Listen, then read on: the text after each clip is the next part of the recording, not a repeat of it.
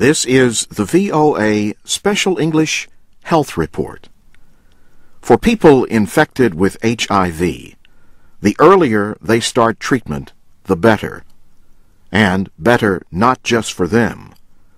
A new study shows that early treatment greatly reduces the risk that the partner of an infected person will also get infected. HIV is the virus that causes AIDS. Dr. Anthony Fauci is with the United States National Institutes of Health, which paid for the study.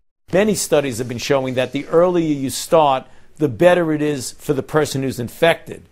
This study shows that not only is it better for the person who's infected, but it helps that person prevent transmitting to the person that's their sexual partner, heterosexual partner. Researchers cannot say if the results would be the same in men who have sex with men. Most of the couples in the study were heterosexual. The study took place in Botswana, Brazil, India, Kenya, Malawi, South Africa, Thailand, the United States, and Zimbabwe. It involved almost 2,000 couples divided into two groups. In one group, the infected man or woman began to take a combination of 3 antiretroviral drugs immediately after being found to have HIV. In the other group, the infected partners began drug treatment only when they started to show signs of getting AIDS. The researchers say both groups received equal amounts of HIV-related care and counseling. That included information about safe sex practices, free condoms, and regular HIV testing.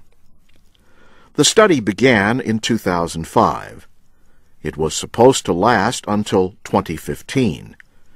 But researchers stopped it early because the results were so clear. Only one case of infection was reported in couples where the infected partner began immediate treatment. Dr. Fauci says earlier treatment led to a 96% reduction in the spread of HIV to uninfected partners. This is a powerful bit of evidence that will go into the thinking and the formulation of guidelines and of global policy.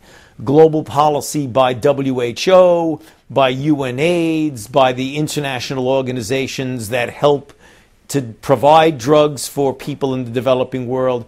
The study shows the value in testing and treating HIV before a person even feels sick enough to see a doctor.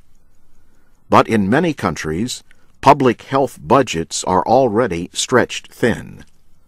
In sub-Saharan Africa, the area hardest hit by AIDS, for every person who gets treated, 2 others go untreated.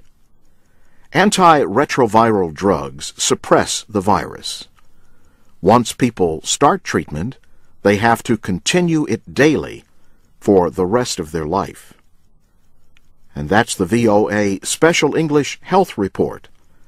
To read and listen to our reports, go to voaspecialenglish.com. I'm Jim Tedder.